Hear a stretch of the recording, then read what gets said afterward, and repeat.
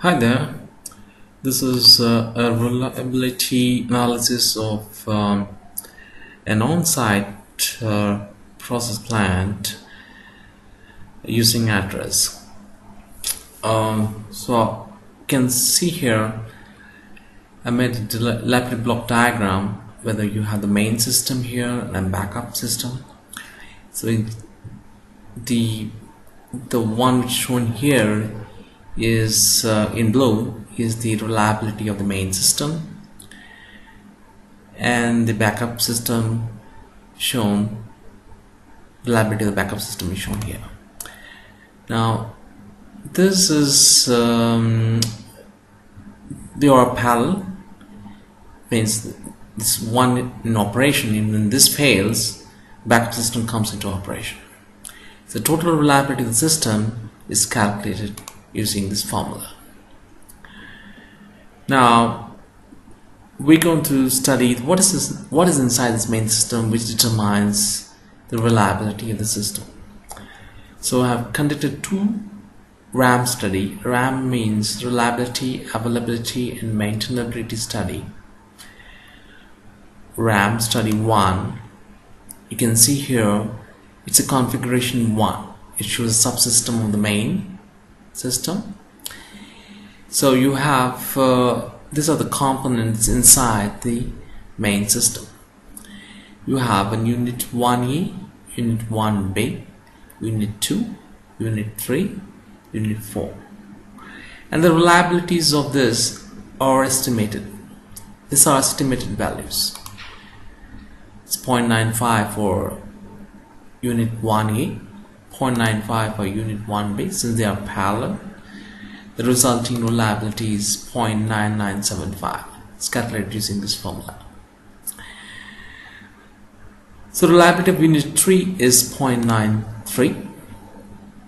Reliability of unit 3 is 0.98. It's an estimated value. And unit 4 is 0.99. It's depending on the characteristics of this unit. So I'm not going deep inside each of these units, but giving you a fairly an average value of reliability we can estimate for each of these units.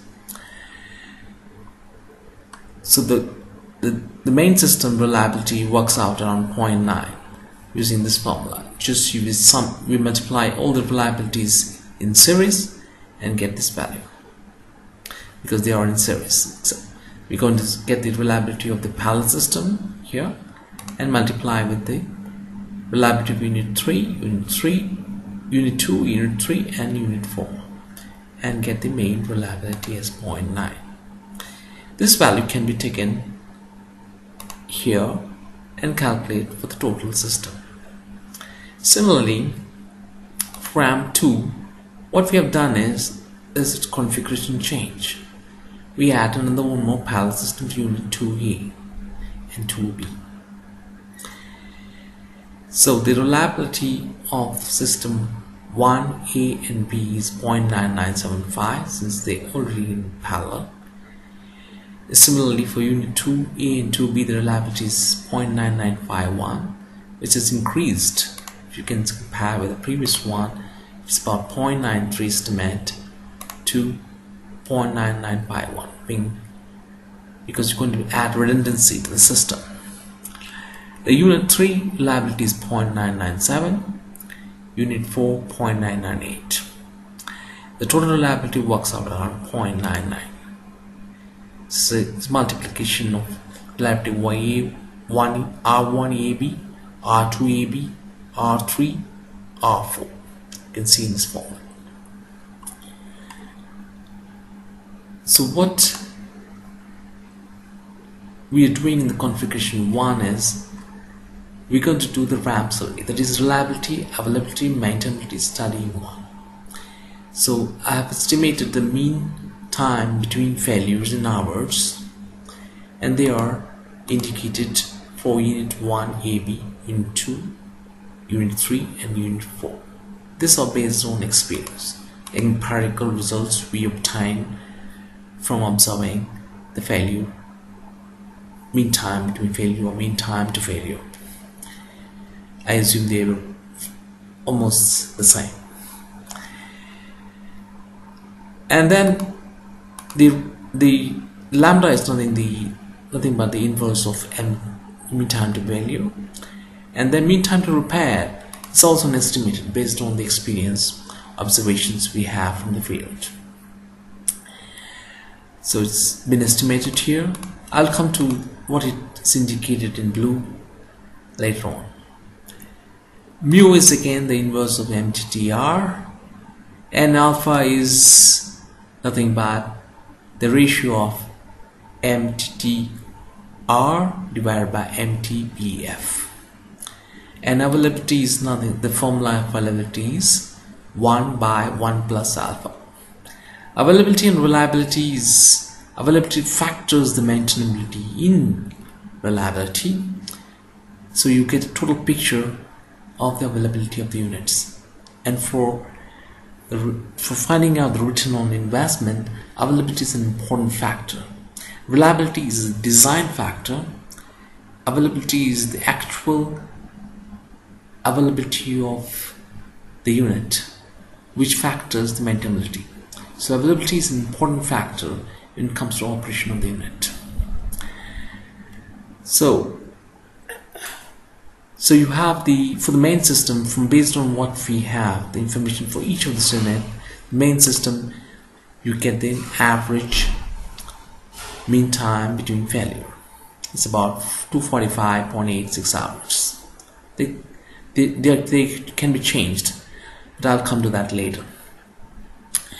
So lambda is summed up, it's 0.00407, it's summation of all the lambdas we have in series, and mean time to failure is calculated using this formula, and alpha is again summed up, and the availability of the total unit is calculated using this formula. Now what we're doing here is we're defining a distribution for mean time between failure and mean time to repair. So we know what's the mean time between failure, and I'm defining a distribution in order to carry out the Monte Carlo analysis. The mean time between failure for unit 1 AB, and I go to the address, I click on define distribution, and I've chosen normal, because you click on this, you can select the distribution you want and set the mean I've selected is 720 hours, standard deviation of 72, and I've taken the confidence level within the 90%, and 5% on the left side and 5% on the right side I'm leaving. So it's fairly, I'm assuming it's a normal distribution, and I'd say OK. Similarly, I define a normal distribution for unit 2, unit 3 and unit 4, as you can see here. And for a mean time to failure, I define a distribution as viable with alpha is equal to 2, beta is equal to 3. Beta is equal to 3 is fairly and close to normal distribution, but I have control over the distribution. That's why I'm choosing viable. And the shift I've taken 15, so the average is around 17, but I can fall in this range with a maximum peak around 17 hours to repair unit 1 AB, and I've taken a viable distribution. As you can see, the mean is 17.657, the mode is 17.12, the median is 17.49, and standard deviation about 1.38. There's a skewness about 0.63, and the curvature is 3.24. That depends on the beta. Similarly, I've chosen viable for unit 2, viable for unit 3, and unit 4 I've chosen a viable with standard parameters I've shown here. And then this red symbol shows the output. So I have to add an output by clicking on this and then get this output. Now I wanted to simulate it. So just if you when you roll the dice, as you can see a symbol here, the values keeps changing. As you can see here, the values keep changing.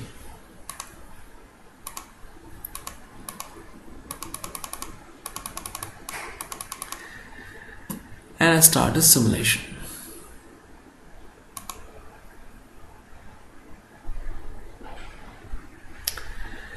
So you can see that from the histogram here, the possible availability of the total system based on the present iteration.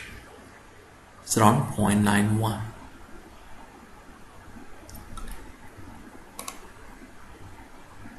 Similarly, for RAM to study, I've made a table here where you have the MTB, lambda, MTTR, mu, alpha, and availability. That is maintenance time to ratio. Alpha is maintenance time ratio. And I've chosen the unit A, B values of 70, but the mean time to repair is 7 because they are in parallel. Similarly, the mean time to repair for unit 2 is also reduced to 10. I've chosen a distribution which is gamma, but because I'm fairly optimistic, the distribution will fall within this range. So it means a little bit of repair at much shorter time than what has been estimated. Similarly, for unit 2, I've chosen the distributions gamma, so I'm fairly confident that I'm able to repair in a fairly short time. Similarly, I've made a defined distribution for unit 3 and unit 4, and I use the die, values keep changing, and I have the output which is 0.979. Let us simulate. I'm taking a 500 iteration, I'm doing one simulation, and I'll start it here. So value is about 0.9656, and it follows the histograms like this. So it's got a mean value of 0.967, mode is 0.969, the minimum is 0.919, the maximum is 0.985. And I'm go back to the main. I've defined a distribution for our main and our backup. Our main, the input comes from what we have done these two study. So I've chosen a distribution which is PERT, and I'm fairly confident to have it in the range 0.8 to 0.9, as you can see here, and the maximum of 0.98, and the mean of 0.73, and mode of 0.8. This is just for simulation. I've chosen these values, but I should pick up values from here. Well, for the time being, let us take what we have so that we can do more realistic analysis of the R total. R total is calculated using this formula, and I start the simulation. It falls in the range of 0.91.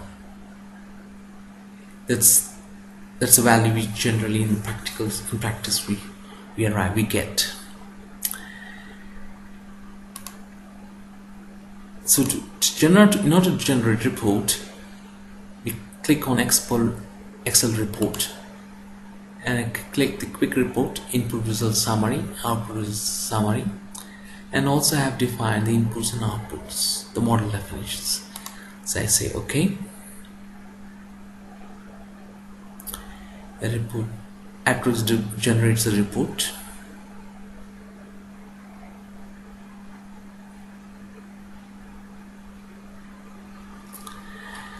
As you can see, this is a risk output report for R total, and the value I'm using a 500 iteration. The results I'm getting is upper is 0.97, the lower is 0.817, and for backup 0.83 is the lower, the upper is 0.97. As you can see in this tornado graph. and this gives the cumulative safety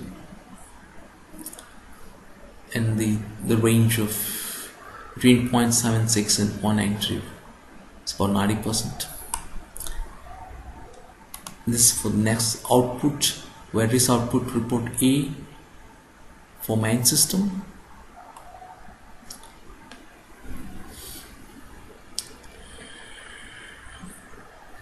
So you have the unit to the mean time between failures, the range is most.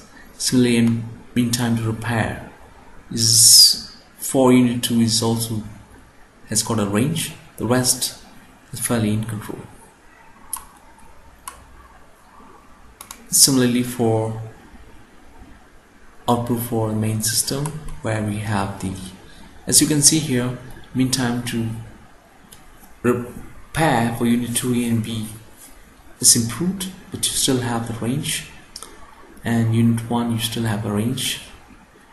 The tornado graph clearly indicates where do we stand after the modification. The input results, what are the kind of distributions we have chosen, is clearly shown here, and output results shows for the total and for the main system with RAM study 1, RAM study 2, and the details are given here, and the model inputs are also given here, and model outputs also given here. Well, this gives a clear idea about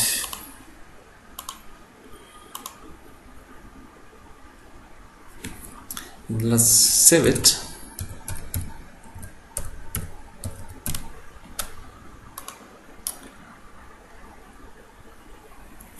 This gives an idea of how the Monte Carlo simulation can be applied for reliability systems such as this.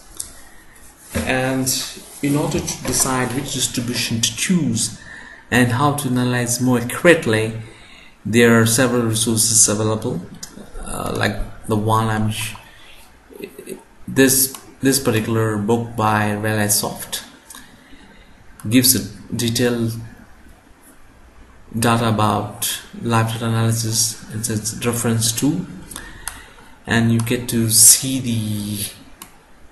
the distribution, what kind of distribution to be used for what particular application or what particular reliability analysis. All the informations are given here, so it gives understanding of when to use log normal, when to use Gaussian, and how the estimates, probability plottings, how are they done. And similarly, a lot of resources available on the internet. We have bible.com, Bible model parameters, and there is a reliability engineering resource website which gives in detail on selection of the distribution for this analysis. If you have any questions, you can email to me at satyanarayan.apia@gmail.com.